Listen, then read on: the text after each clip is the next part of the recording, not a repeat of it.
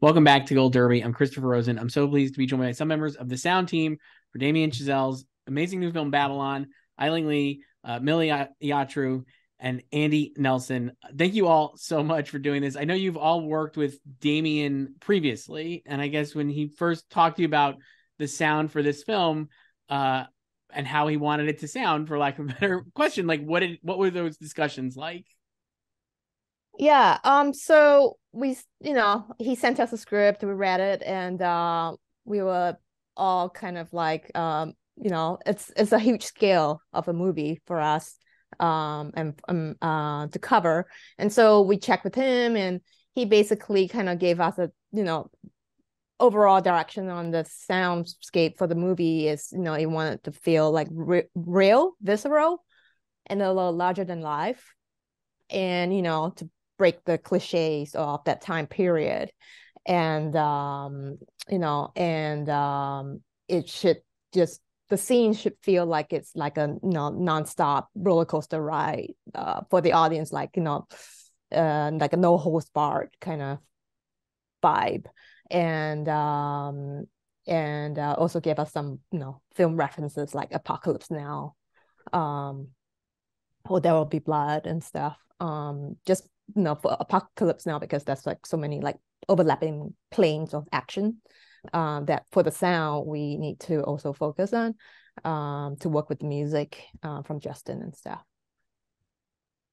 And then, so I guess I kind of want to just start at the top. Like we were saying quickly before here, the movie is incredible, and there's so much sound, for lack of a better word. And the opening scene is this incredible sequence that I know has already drawn a lot of discussion, where the character Manny, played by Diego Calva, excuse me, is trying to get an elephant up a hill, and the elephant explodes its bowels on one of the men trying to do that. And I've never seen anything like that, first of all. And then the sound, I will never forget. There's a lot of sounds in this that I was like, I'll just be hearing them burned in my brain. But that one, Oh no. the pop of the explosion there is just ridiculous. I guess, can you talk about like specifically like doing that sound and like kind of like that sequence in general? Because like I think, like you said, there's so much action going on and so much movement, and like it's just very intense. Yeah. I guess, can you talk about that and how you guys kind of work together on that?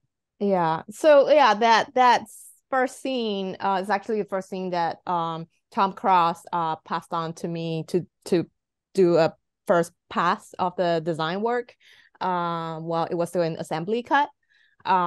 So because the truck itself, it kind of helps also build up and set up the movie, the tone of the movie. But the truck itself, for the production that's used, can't really be reused because it's like a more modern engine in there. So we kind of recorded and sourced like a 1923 Ford model TT truck, and I recorded it at like a Cal City airport.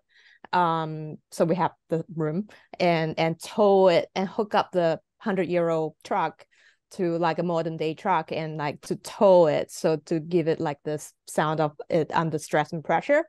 And then so we use that sound of the stressed out engine of the truck, and also of Manny's crappy car, to build like its tension under weight up the hill. And as for the elephant, because they couldn't film an actual elephant on set, and it's all like practical model and then some CG. So we added sound to help ground it, to make it more real. And so for like the elephant vocals, I used some sounds that was from a library that was recorded of elephants from Thailand and stuff. And one of the things that Damien wanted me to investigate, to kind of research on, is the sound of the elephant pooping. It should sound a lot, the same thing, same idea. It's like a lot larger, bigger than life. Okay. And so I did some research on like YouTube and stuff of like elephant pooping and peeing, and it actually already sounded pretty big. So I felt like we need to go even bigger than that, just to create the surprise. And so a variety of sounds were used. Besides like some like elephant vocals going having like stressed out vocals. I added like like plunger explosions of like toilet from toilet bowls, and seal the animal seal growls, guttural growls, or pitch down burps, blowing bubbles into like a shallow tub of thick liquid, and just a mishmash of like oozing and stuff. But part of also what made it also more gross is also hearing the poor elephant wrangler like choking his mouth, Yes. like gurgling movement of sound of the gurgles of the poop in his mouth and stuff when he tries to talk. So we tried replacing some of that from the production sound, and just main thing is about building the arc. Is almost like music, right? To everything to kind of peak at the end and just do an abrupt cut. Yeah, the abrupt cut is amazing, and like you said, I think it definitely sets the tone for the movie, and like kind of like it honestly reminded me of like the beginning of Saving Private Ryan, where you have this like incredibly intense sequence, and then it's like, okay, now we're going to get into the rest of the movie. Andy, you've done so much work on these incredible musicals. You worked with like obviously West Side Story last year, and I know you worked with Damien on La La Land prior to this as well. Can you talk a little about, there's so much music in this movie as well, and like that opening party is just complete chaos and the music is just driving the whole thing. And I guess, can you talk about like how you guys approach that? And I guess I imagine working with Justin as well to get all the music sounding exactly right, and kind of like going from what the characters are hearing from the stage versus like what's on the soundtrack. I guess, can you talk a little about that and like how you kind of figure that out? Yeah, absolutely. The going back just to the script for a minute, I remember when I started reading it, I got to about page 6, I think, and I thought, oh my gosh, if this film comes out anything like this script, this is going to be wild. And sure enough, of course, it did come out exactly like the script. So that was the first sort of fun surprise of the whole thing, was just that he really delivered it. And he and Justin worked very closely together. Damien spends a lot of time during his edit to compile and really work sound as well. A lot of stuff that Ai-Ling's being fed into the Avid, along with any ADR pieces that Millie's been involved in, and obviously dialogue work. But so he has a pretty good template. So we have something to work against in terms of a roadmap for the movie. And but a lot of the music is evolving all the time. So what happens, of course, is that Justin will give first of all, we got all the pre-record material, which they're using on the set, of course. And then you've got the sort of literal score. But it's evolving the whole time. And because of their relationship together, it's very close. Justin is literally down the corridor from Damien and constantly feeding thoughts and ideas to the picture department. So by the time it comes into me, it's clearly now gone through a much bigger phase, because it's now had all the proper recordings done. There's no MIDI material anymore or synth stuff. It's all actually now, real orchestrations. And so part of the process for working with Damien at that point is for him to get used to the newer sound, if you like, because it's now become very cinematic and big, which he loves. So we spent a bit of time going through listening to various tracks within the music, brass versus strings versus guitars, pianos, etc., and just making sure that we're really getting the very best out of everything. So that's kind of my process on the music side, working with Damien. And it was, La La Land was tremendous fun, but this really pushed us, quite a bit further in terms of the craziness. I mean, look, the picture's so bold, the sound had to be bold with it. And I think that was the key thing that I came away with when I first watched it, was we have to step it up here, because this is such a powerful picture. So we had a lot of fun with that. And it seems like I said, it seems like you guys all didn't have a lot of fun with the sound. Millie, I want to ask about maybe we could talk a little about the first day on the set at the Kinescope set, which is just another great chaotic sequence. But there's so much dialogue happening in that sequence, and so many people kind of like speaking at the same time and cutting back and forth. I guess, can you talk about like how you approach that kind of sequence from your perspective? Yeah, Sure. That sequence was really well recorded by the member of our team who's not in this interview, Steve Morrow. So that day, he, as usual, he made sure most of the people that we see in the shot are mic'd. And then he also recorded the on-set musicians who were playing. And as she travels through, so that was one of the earliest scenes that I got sent to work on from Tom Cross, the picture editor. And so when I opened it up, there were like, usually the Avid tracks, there are not that many, but this was like, I don't know, 20 tracks or something like that. And so I had to go through and figure out what was what. And so I kind of whittled it down and cleaned it up and then got it to a place where I felt I was ready to then hand it over to Ai-Ling, because she, in the meantime, was sweetening and augmenting and adding more like llama sounds and things that weren't recorded on the set. The efforts of the people fighting in the background, the guys who were fighting, there's one of the sets is people fighting. And so then she did a pass where she panned everything, and so that everything got panned together. And then ultimately then it went back during the final, then it was handed over to Andy, and then he incorporated it with all the music. So that's one of my favorite sequences in the film, because I feel like it really puts you in that world and you're just surrounded by the chaos and joy of being on a movie set. Absolutely. And it's also well, I was going to say, it's also a wonderful contrast, because you're on a silent movie set and you've got this incredibly chaotic soundscape going on. It's a great contrast to when we then go to the sound movie recording, which is complete silence. And I think it's a great counterpoint to that. Yeah. Yeah. And to add on to the other production sounds that like Steve had included, besides all the dialogue and all that, it had a lot of like on-set music tracks too, that were provided from Justin, that we kind of also had to start off with, to establish like when we would hear what dialogue and music and what keeps playing on and what doesn't, and to build it all up, on screen and off screen sounds, to build it all up into this like controlled chaos, per se.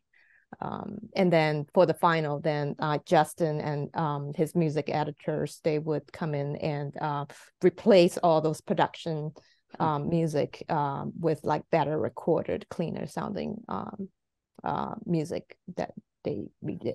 Yeah, no, it's incredible. That sequence is so great. And Andy, I definitely love that the transition from silent to talking in that scene is amazing. But before we get there, I just not to continue to ask you about like bathroom sound effects, but right before there's a hilarious scene with Brad Pitt when he's in the bathroom and he's speaking to one of like an executive or whoever about like the transition to sound, and he's like, who would want sound in their movies? And you cut to like a great explosive, again, poop sound effect that I just get to laugh I've seen the movie twice, and it's just a great laugh. And I guess, can you talk a little about that, because it's such a perfect cut to that sound. It's great. I just love it. I don't know, it was in the script. Well, when I read it, I don't know, I just like broke out laughing.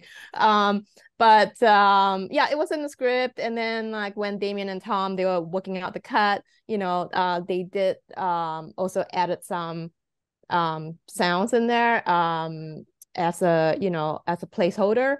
And then it was a pretty big sound. And like this, in Babylon, there's so many genres, right? It feels like it's a movie with many different genres. Like you have drama, you have comedy, and some action.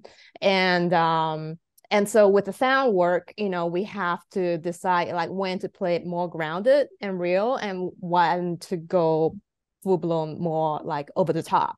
And for this bathroom scene, it's one of those that the over the top work. It really does. It was a combination of sounds. It's actually one of our effects editors, he recorded his actual when he had an upside stomach, and I took some of that recording. Yeah.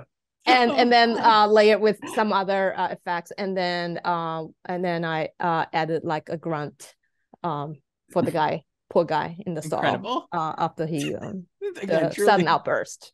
Truly incredible. So, but like you said, the movie's a lot of genres, and I mean the scene I think where Margot's character Nellie is shooting on a soundstage for the first time with sound is so great, and the way the comedy builds in that, but with the silence especially, and you see it in a movie theater, and just it's dead. You can hear a pin drop in the audience because you have to pay attention, right? Because there's no sound. I guess can you the three of you talk about that sequence and like kind of how the complications of even getting that to sound the way it does or not sound the way it does, right? Because there's so much silence baked into that sequence. Well, I'll just jump in quickly. Again, this was all about timing and levels, to be honest with you, because you wanted the sense that she was repeating it exactly, and yet obviously not, because she would either talk too loud or she would miss a mark, or there'd be another sound in the studio that they would be hearing and they would have to stop the shooting. So it was really about that was about being very careful in how it was crafted so that every single thing had the same sort of repeat. Having said that, there were sounds that Ai-Ling can talk about, which were build-up sounds of anxiety and the sweat and the feeling of that she was getting, knowing she had to kind of remember her lines. And it goes over a long period. It's a long sequence, but of course it builds and builds and builds and becomes funnier and funnier. So as more and more sounds start to come in. But it was all, for me, it was all about achieve that we could get this exact sort of repetitive sense in the beginning that was important. But for Ai-Ling, I think it was creating all the other little tension moments, right, Ai-Ling? Yeah, correct. That's another one of the scenes that I had to work on earlier on from using Tom Cross's assembly cut. And then which I just followed the style, the direction from the script originally for that version. And so I crafted out something, gave it back to Damien and Tom. They started doing the director's cut on it and made some tweaks and stuff. And then we carried that forward with more of Damien's direction. But like Andy had, set it up really well. It's a slow boiling scene. We wanted to feel like things are being repeated, but it's not quite always the same sound, but slightly different sound. So the way that like Damien and Tom had edited the picture, like they would say, next take, and then the door will open again. And sometimes like we would use like just part of the middle of the door creak and stuff, just like little subtleties like that. And then when Natalie is like getting nervous behind the set, and we build up like the sound of like low drony heartbeat and like a little bit of a hit space stuff, and then the light buzzing, like the smaller sounds becomes larger than life. Huge, yeah. So like even for her first take, like the door creak open is like a lot uglier sounding than the later doors, and bigger sounding, and everything is more emphasized because we wanted to play up the silence of it all and how much sounds are being picked up. And then as the scene progresses, like Andy said, like things starting to go a little bit more haywire and people are getting more tired. And like and then like with the fight and like slamming off like every time like the poor cameraman's camera box gets like open and shut to sell the heat in like how stuffy it is in there. So we made sure like the sound of his doors and his porthole windows more like has like this airtight like a suction sound and open and close, and it's all heavy to help sell that. And then also we played up the sound of like when for one time when we see from inside, we also played up the sound of loud camera whirring in there, because from what some researchers, like the camera guys, besides being like super hot and like stuffy in there, it's super loud in there too. And then to contrast it, like when you're outside of the camera box, it's like quiet and pristine. And It's just not the pro camera guy. It's amazing. And Millie, how about you? Can you talk about that sequence as well from your Sure. perspective? Yeah. Yeah, I mean, the foundation of the sequence is what was recorded on set, obviously. And Damien always has this thing about, he loves production sound. We almost never do any ADR unless it's to sweeten or add to the story. We almost never replace anything. So basically the foundation was this production sound, and there were, throughout the film, there were all these transitions between the grounded production sound, but then things start, like Andy and Ai-Ling said, things start to change and they start to become more intense, and then they go into this other realm, and it builds and builds. So I thought that I liked that scene a lot, because I like the way the two play together, and you almost can't even tell when it goes into this other headspace where you're in her head, or the chaos gets out of control, things like that. I don't think we enjoyed the way the sound guy was treated, though, did we? It's true. It's funny because I recorded the ADR. You know, I was the ADR. In addition to being a sound supervisor, I was ADR supervisor too. And I remember early on when I started doing this, someone warned me and said, "Be careful, never give direction to the actors," because they quoted this one famous actor who said to this guy, he said, "I take my direction from the director, not the sound guy." And I thought, and that there's a line just like that where Nellie says, "I take my direction from the, not from the effing sound guy." So I just thought that was hilarious, because that's one of my biggest fears as a sound person. Yes, it's another thing I had written down to talk to you guys about, because I thought that was very rich, that sequence. We have to wrap up here. I could talk to you guys about this for much longer, because like I said, I think the sound in this movie is like I've never heard before, and I hesitate to ask about another crazy sound effect, but I wanted to ask about later in the film. There's a snake bite sequence. I will not spoil it, but the way the venom oozes out of the bite, again, burned into my brain. And I guess, can you talk a little about that sound effect and how you guys kind of like worked to make that sound as gross and horrifying as it does? Oh, I see. Yeah. So for the venom oozing out, we kind of like Damien, like as you said, he kind of wanted it to sound kind of gross. So